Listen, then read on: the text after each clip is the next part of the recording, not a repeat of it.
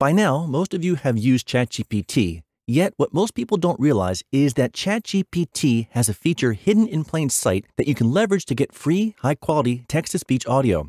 If we type in a prompt, say something like this, after ChatGPT gives its response, if you look right here, notice the speaker icon. This is the feature that most people tend to overlook and how you can get creative with it. When you click the icon, ChatGPT will read its reply out loud.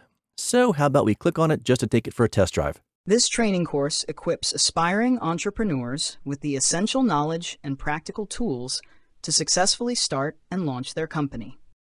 Okay, sounds pretty decent. Going one step further, if you go up to the upper right-hand corner and click your profile icon, then choose Settings, over here on the left, click Speech.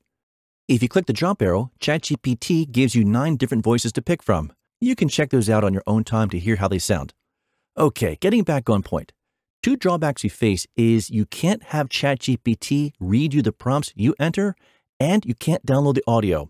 Yet, we can get creative and leverage this text-to-speech feature to get free audio. If we work the system, here's how it's done. What you want to do is copy some text that you want ChatGPT to read aloud, and that can be anything. In this case, I'm going to use a transcript from one of the videos from this channel. Alright, so before you paste your text, you want to type in the following prompt. Duplicate what I'm about to paste, word for word. Then, paste your text and press Enter. Give ChatGPT a moment to do its thing. Then, once it's completed, you can click on the speaker icon and have your content read back to you. Alright, no problem there. So that leads to the next part, which is how do you record the audio because you can't download it? For that, you'll need to record your system audio, and in our case, we're going to use old recording faithful itself, Audacity. Yet any recording software will do. If you're unfamiliar with Audacity, it's a free recording and sound editing program. You'll want to open Audacity, and now it's just a matter of getting Audacity to record the audio playback from ChatGPT. There's only one little wrinkle in this whole process, which is getting Audacity to record the correct audio source. Put another way, by default, Audacity wants to record the sound from your microphone, and we need to change the input source. By way of demonstration, if we click record right now, then play the audio from ChatGPT, it won't record because Audacity is looking for the audio from our microphone. So what we need to do is have Audacity record our system audio. To do that, you want to click on the Audio Setup button, then drift down here to Recording Device, and you want to look for any loopback options. Loopback allows you to record sound being played from your computer instead of recording the sound from your microphone. Be patient here. Every computer is different. You might see a few loopback options, so it may become trial and error until you get things to cooperate. As a side note, if things aren't working, you might have to go into the audio settings and change the host to Wasapi. Alright, after you get the appropriate loopback setting, you're ready to record your audio. And here's where things get a little funky again. When you click on the record button, it looks like nothing is happening.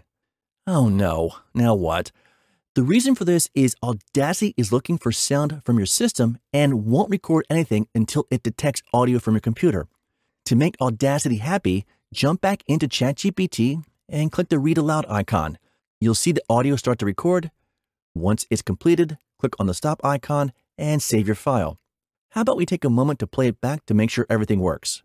I recently ran a thumbnail test on YouTube that seemingly had a strange impact on the number of views a video was getting, and I'd love your help figuring out what happened. Now, the cool thing about using Audacity is you can take the audio track and edit it to make it sound better. For example, some options you might want to experiment with are using the equalizer. You can also click Effect, Pitch and Tempo. If you go under Change Pitch, you can change if the voice is high or lower. If you go under Change Tempo, you can modify the pace of the audio. If you want to rearrange the audio, that's an option as well if you think it makes the script sound better. My only suggestion is to make a copy of your original. That way, if you modify anything, you always have a backup. Now, if you want to learn about how you can get better responses from ChatGPT, watch this.